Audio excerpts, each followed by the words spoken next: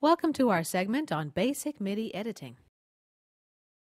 When you press a key on your keyboard, a MIDI event gets recorded. Each of the black bars right here represent a separate MIDI event.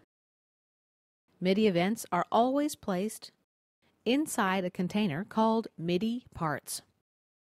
You can cut MIDI parts using the split tool. You move them around. You can resize them.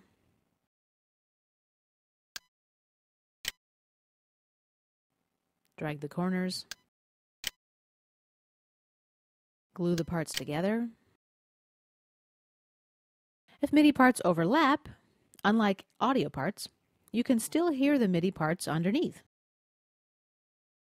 Cubase SX users can use the in-place MIDI editor, which is accessible under MIDI, Edit in Place, or simply by clicking on this button. Click here. This brings up the In-Place Editor toolbar. I'm going to work in the Key Editor. This provides most of the functions of the In-Place Editor. Select the MIDI parts, and then select MIDI, open Key Editor, or you can simply double-click on the MIDI part. Under File, Preferences, MIDI, you can change the default edit action, and as a result, double-clicking on the MIDI part will open one of these four editors.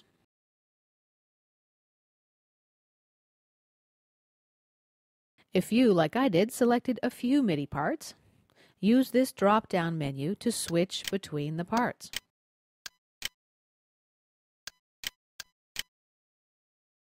If you don't see the Parts List drop-down menu, right-click on your toolbar and select it, Parts List. Activating the Edit Active Part Only lets you restrict editing to the currently active part only.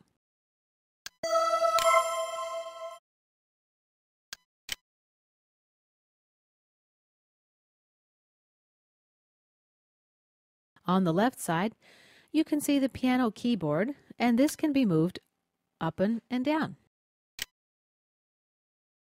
You can select one or a few notes and change their position. To move notes only vertically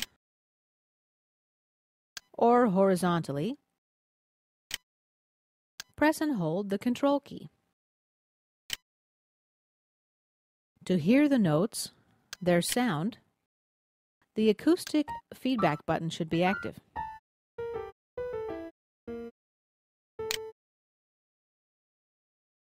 You can draw notes using the pen tool. To resize notes, use Object Selection or the Draw tool.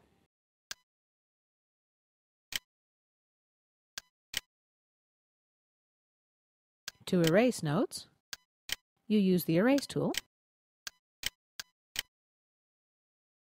To mute notes, use the Mute tool.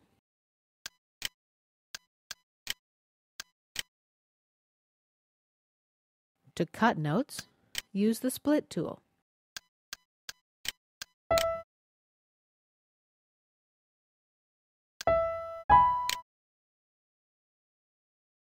To glue notes together, you'd use the glue gun.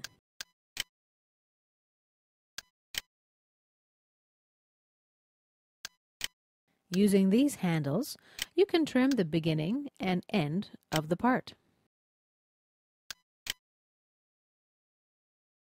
Using these scroll bars, you can zoom vertically and horizontally. Or you can use the H and G keys on your keyboard. More zoom functions are available under Edit and Zoom.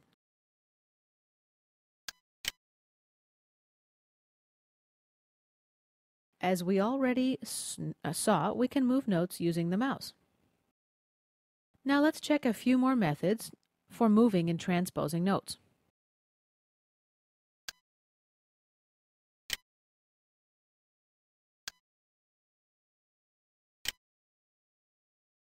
And let's start with the transpose palette.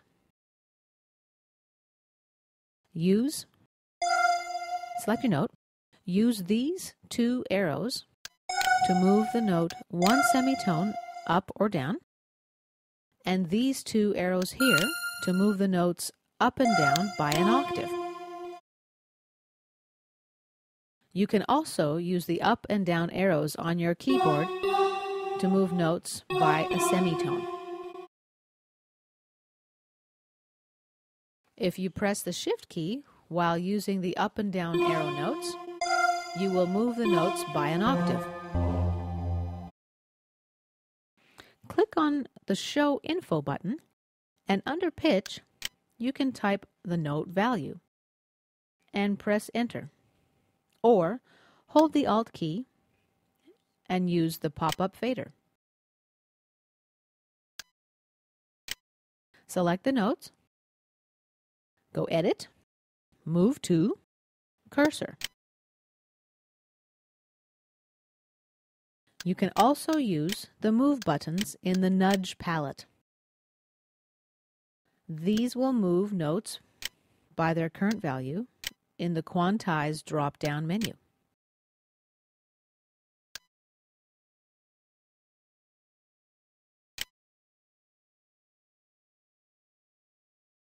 Another way to transpose notes can be found under the MIDI menu. Select your note or notes. Select MIDI, Transpose,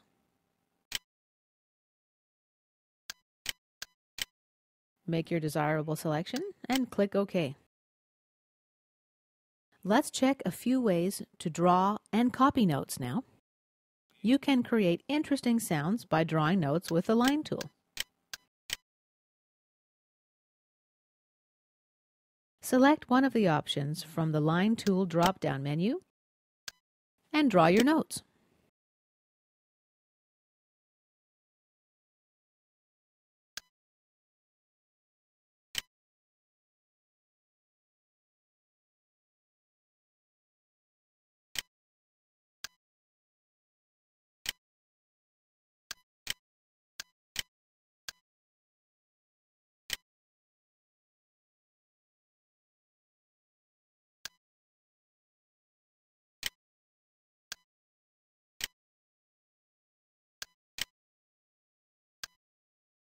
Select your notes, hold the Alt key, and then copy the notes to their new positions.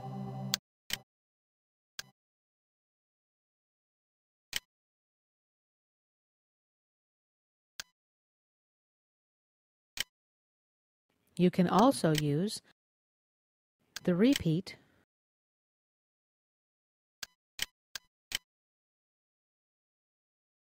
and Duplicate functions from the Edit menu on your toolbar.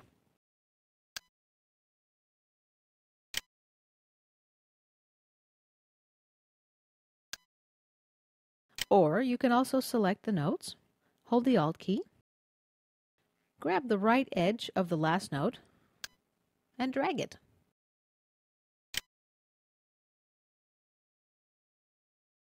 The bottom of the key editor shows us the controller line. Right-click, create new controller line.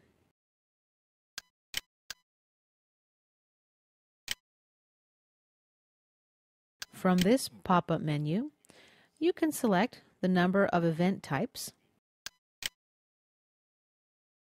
Extra event types can be found in the controller menu setup dialog window. To edit a value in the controller line, use your Draw and Line tools.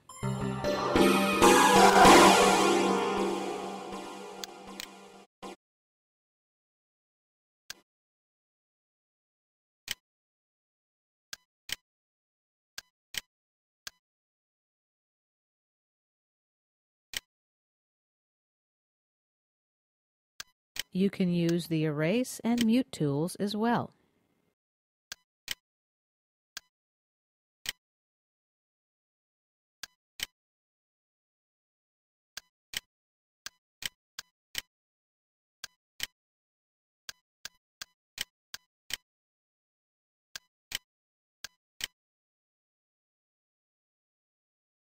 The current controller value is displayed in this window.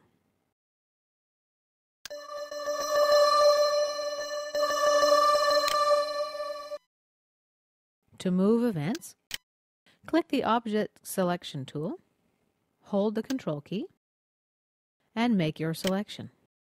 Keep holding the Control key and move the selection. If you hold both the Control and Alt keys at the same time, you can copy your event.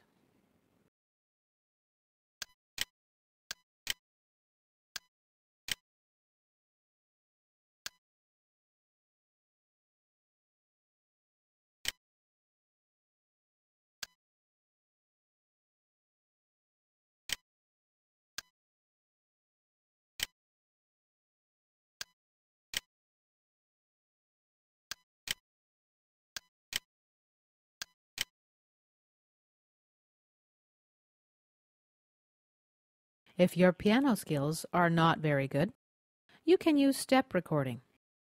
Activate the step recording button. From the drop-down menu, select the note spacing and length. For example, I will set our quantize to 1/4 and the length to the 1/8. Choose which parameters you want to record. Pitch, on and off velocity. Choose your start position with a left click, and this blue line indicates your start position. Now let's record something.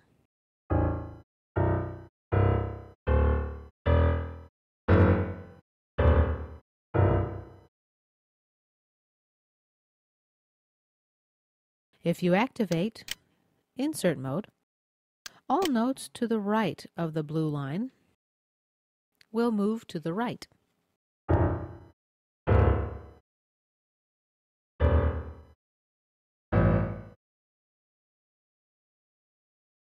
You can edit your notes using a MIDI input. Select the notes you want to replace. Activate MIDI input. Play the notes on your MIDI instrument.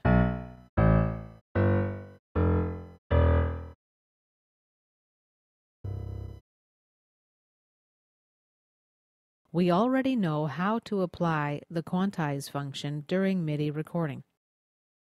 Now, let's check how we can apply this function to notes which have been recorded already. From the Quantize drop-down menu, choose Setup.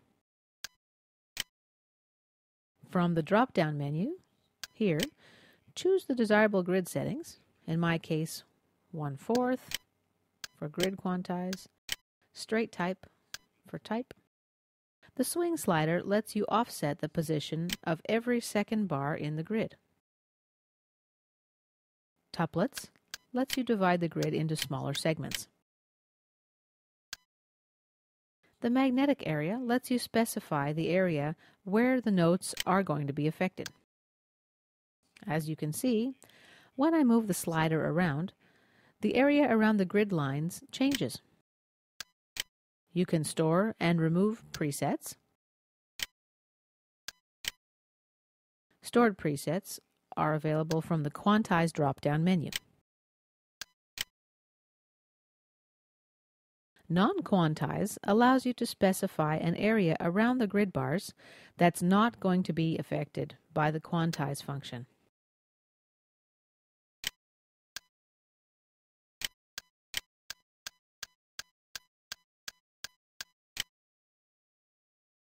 This is how you give your MIDI music a human touch. Random quantize also helps to avoid that mechanical feeling. Iterative strength, if set, can be applied from the MIDI menu. iterative quantize. Basically, it works like this. For example, it's now set at 60%. This means that when the function is applied, notes will be moved only 60% of the distance to the closest quantize grid position. The move controller does exactly what it sounds like. It moves the controllers related to notes. Now you can apply quantize by pressing this button.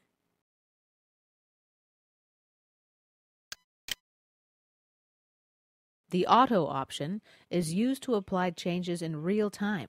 For example, adjusting settings during auditioning a segment.